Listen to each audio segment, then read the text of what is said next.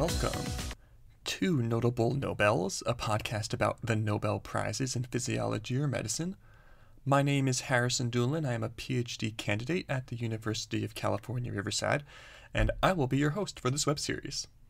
The purpose of this series is to trace key advancements made in the biological and medical sciences over the past 120 years or so, and we're using the Nobel Prizes in Physiology or Medicine as a guide. Now, every career has its highest prize, and the highest prize for a scientist is the Nobel Prize. It's the most prestigious award a scientist can receive, and it marks discoveries that have made a profound impact on our understanding of biology and our ability to treat diseases. Today, we will be examining the 1948 Nobel Prize in Physiology or Medicine, which was awarded to Paul Hermann Müller. The Nobel Assembly at the Karolinska Institute chose to give Müller the award, quote, for his discovery of the high efficacy of DDT as a contact poison against several arthropods, unquote. We'll be going over how DDT was used to control the spread of insect-borne diseases, how concerns were later raised about the overuse of DDT and its effect on the environment, and we'll end by going over some cool new ways scientists have found to prevent insects from spreading diseases. But first, a little bit about Müller. Paul Müller was born right at the end of the 19th century in 1899 in Switzerland. He ended up dropping out of high school in 1916 to become a lab assistant at a chemical company. He spent 2 years in industrial chemical labs, during which time he developed an interest in pursuing a deeper understanding of chemistry. He returned to high school in 1918, and after graduating, he enrolled in the University of Basel. He stayed at Basel after earning his undergraduate degree and completed his PhD in chemistry in 1925. He then got a job at a company called Geiger, a large dye company that is currently incorporated into the company Novartis.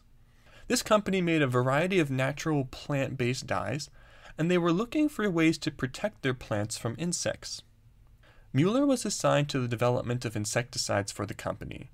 He was specifically looking for an insecticide that would satisfy the following 7 conditions. Number 1, great insect toxicity. Number 2, rapid onset of toxic action. Number 3, little or no mammalian or plant toxicity. Number 4, no irritant effect or no or only a faint odor. Number 5, and we'll come back to this one later, the range of action should be as wide as possible and cover as many arthropods as possible. And number 6, which we'll also come back to later, long persistent action, i.e. good chemical stability. Finally, number 7, low price. It should be economically feasible. So like many other scientists before him, the search for a chemical that would satisfy all of these requirements would be a long process of trial and error. Müller tested hundreds of compounds without result before turning his attention to a group of chemicals called the chlorinated hydrocarbons.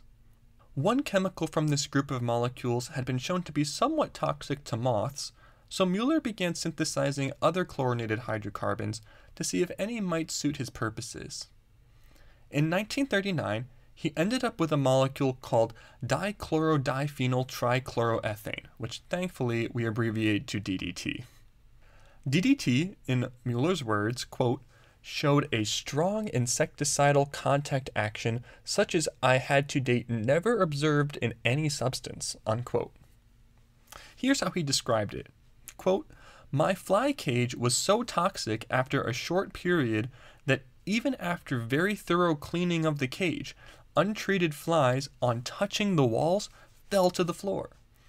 I could carry on my trials only after dismantling the cage, having it thoroughly cleaned, and after that leaving it for about 1 month in the open air, unquote. So DDT was clearly something new, something special in the pesticide industry. Not only was it very toxic to the insects, but insects would die after simply touching the stuff, as opposed to a poison that worked only after being ingested or inhaled. And it was so stable. I mean, leaving the cage out for 1 month in between experiments, that is one potent poison. Müller and his Swiss colleagues tested DDT in a field trial in 1939 against the Colorado potato beetle, which, as you might have guessed, destroys potato crops. They found DDT to be an incredibly effective contact poison against the beetle, without any observed negative effects on the plants or on the farm workers who handled the crops. DDT was patented in Europe in 1940, and later also in the US, and it came into worldwide use as a crop insecticide in the mid-1940s. Now, at this point, you might be thinking to yourself, okay, that's cool, I guess, that Müller was able to make a great insecticide and protect people's crops or whatever, but isn't this a podcast about the Nobel Prize in medicine?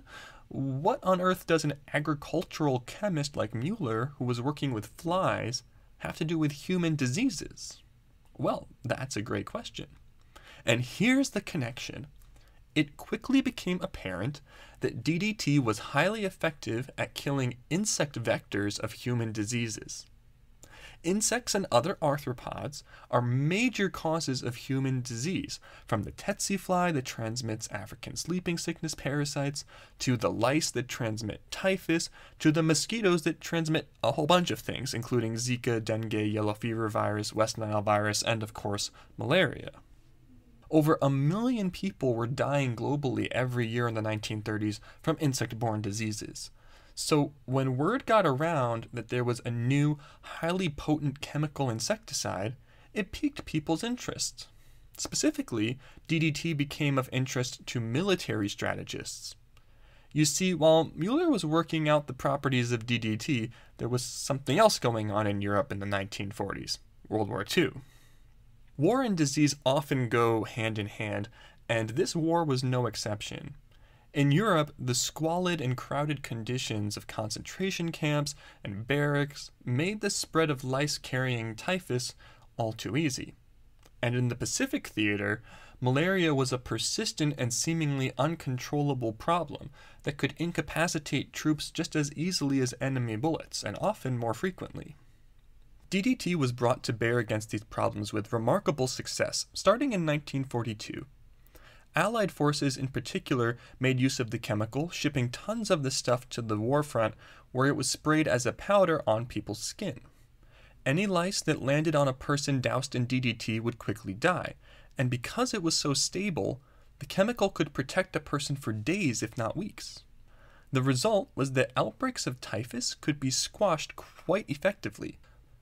Pleased with the success of the chemical on the European front, Winston Churchill endorsed the chemical on public radio in 1944, stating, quote, "The excellent DDT powder, which had been fully experimented with and found to yield astonishing results, will henceforth be used on a great scale by the British forces in Burma and by the American and Australian forces in the Pacific and India in all theaters."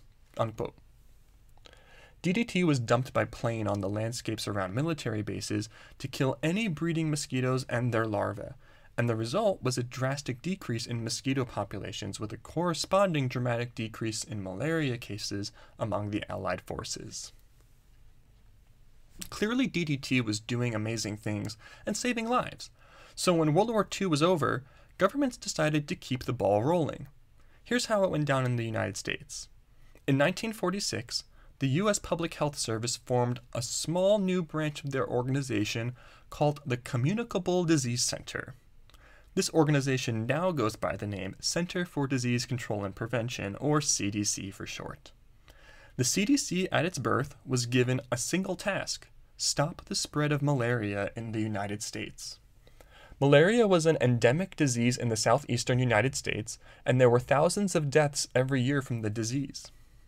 To put themselves in the best position to organize a national effort to eradicate malaria, the CDC set up its headquarters in Atlanta, Georgia, a region with particularly high malaria rates. After months of planning, the operation commenced in July of 1947. DDT was used to systematically spray houses and communities with high rates of malaria, which sometimes involved dropping the chemical from planes over whole neighborhoods. By the end of the campaign, nearly 5 million homes had been sprayed with DDT, and the effect was seen almost immediately. In 1949, just 2 years after they began spraying, the CDC declared the country malaria-free, and by 1952, the program was ended. To this day, malaria is no longer considered endemic in the United States. That is to say, there are almost no cases of locally acquired malaria on the continental United States. This was an astounding effect, and success stories like this one and others from around the world put Müller in full view of the Nobel Assembly. In 1948, despite not being a physician and without any background in the medical sciences, Müller was awarded the Nobel Prize in Physiology or Medicine. So, what happened after that? Where are we at with DDT nowadays?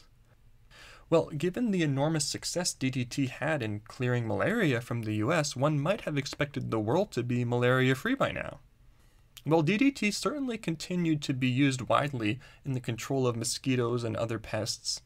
Its effectiveness was such that in 1970, the US National Academy of Sciences issued a statement about DDT that stated, quote, "It is estimated that in little more than 2 decades, DDT has prevented 500 million deaths due to malaria that would otherwise have been inevitable," unquote.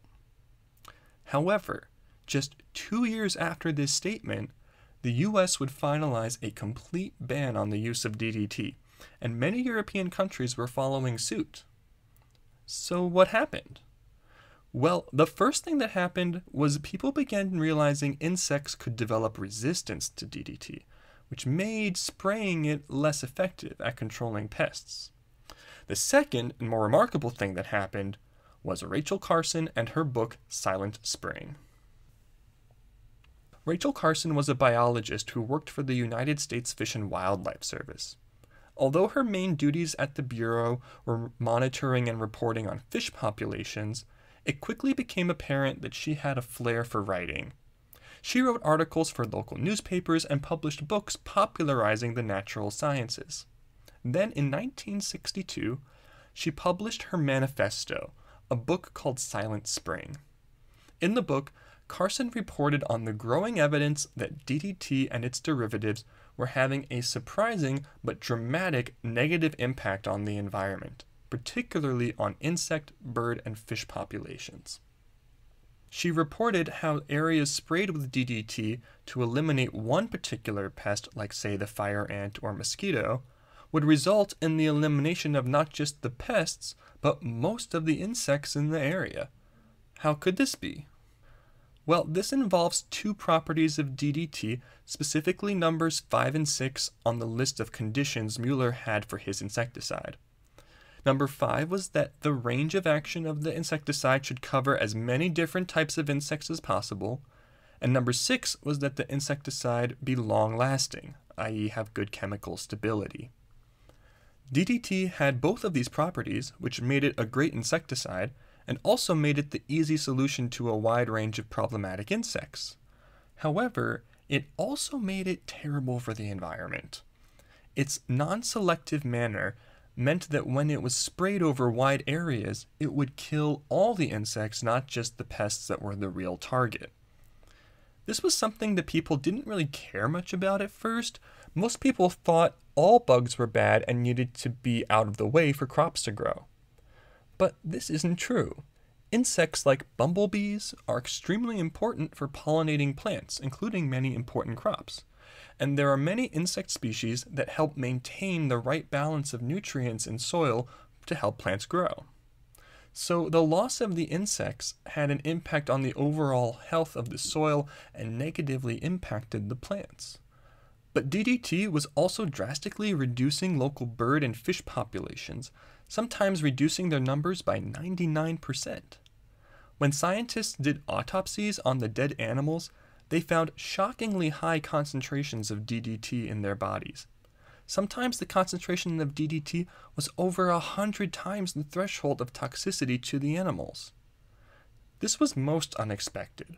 Experiments in labs had already shown that birds and other animals sprayed with DDT remained healthy, and laws were already in place to limit the amount of sprayed DDT to well below levels known to be toxic to animals. So, what was going on? Well, this goes back to the fact that DDT is an incredibly stable chemical, and also that it is fat soluble. So when humans dumped DDT all over the place, the insects would absorb the DDT on contact and die. But then fish or birds would come and eat the dead DDT-laden insects. Since DDT is fat soluble, it would be stored in the fat tissue of the animals, and the more insects the animal ate, the more concentrated DDT became in the fat tissue. Then, when winter came and the animals began drawing on their fat reserves, all that DDT would be released in an incredibly high dose, enough to kill the animal. Some bird species were more tolerant and wouldn't die of the poison themselves, but the DDT would be deposited in the fat stores of their eggs, which would kill the chicks or weaken the shells. And the effect didn't have to come directly from the poisoned insects. DDT could be passed up the food chain from the insects to the fish, and then from the fish to the birds that ate the fish. One species that was hit hard by the contaminated fish was the bald eagle, which by the 1950s was threatened with extinction. The resulting loss of wild birds was staggering to birdwatchers and professional scientists alike, and Carson was quick to point out the devastation in her book. In the opening chapter of Silent Spring, she invites the reader to picture a typical American town in April or May, except in this town, there are no sounds of crickets or cicadas, no sounds of robins or sparrows or songbirds, no sound of wildlife at all. A town where spring has come, but spring is silent. Well, that's pretty alarming. And the rest of the book is also very alarmist. At one point, Carson compares crop dusting to nuclear fallout. That kind of language is almost certainly an exaggeration, but it got people's attention. Many who read the book were shocked by its contents, and as more people became familiar with it, a growing movement began in the United States to limit the use of DDT and its derivatives. This was the birth of the modern environmentalist movement. The movement made its way all the way to Washington, D.C., which culminated in the creation of the U.S. Environmental Protection Agency, the federal entity tasked with enforcing laws directed at protecting the environment. One of the first cases taken up by the EPA was DDT, which was officially banned by the agency in 1972. The chemical that had boomed so quickly onto the global scene had gone bust in just a few decades. Now, the use of DDT and its derivatives didn't stop all at once. There was a lot of pushback, as people worried that limiting its use would affect the food supply and lead to an increase in insect-borne diseases. Now, this is one of those kind of tricky ethical issues that comes up in science more than we might guess. The question might be stated like this: in our efforts to support human flourishing, how much damage to the environment is considered acceptable? It's a difficult question, and people are going to disagree about the answer.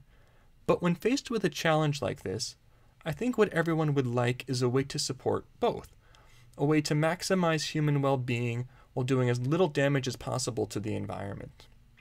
And if a new method turns out to be a problem, like in the case of DDT, then we can work to find a new way to accomplish our goals. Carson puts it like this in her book, quote, "We must make wider use of alternative methods and devote our ingenuity and resources to developing others," unquote.